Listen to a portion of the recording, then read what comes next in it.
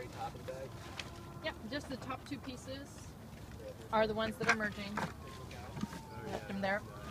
These guys. So these have actually grown together. So they're usually like individual shells like this. Like a bigger one. Sure, any one of those will be great. So these sort of individual shells would look like this, but what we're finding is that they're actually being So goofy. grown. They're growing together. They're actually being sort of solidified or joined to actually make like a small bit of the bed. So this would be part of a larger bed. So we're actually seeing oysters kind of connecting dead shells into to make this structure.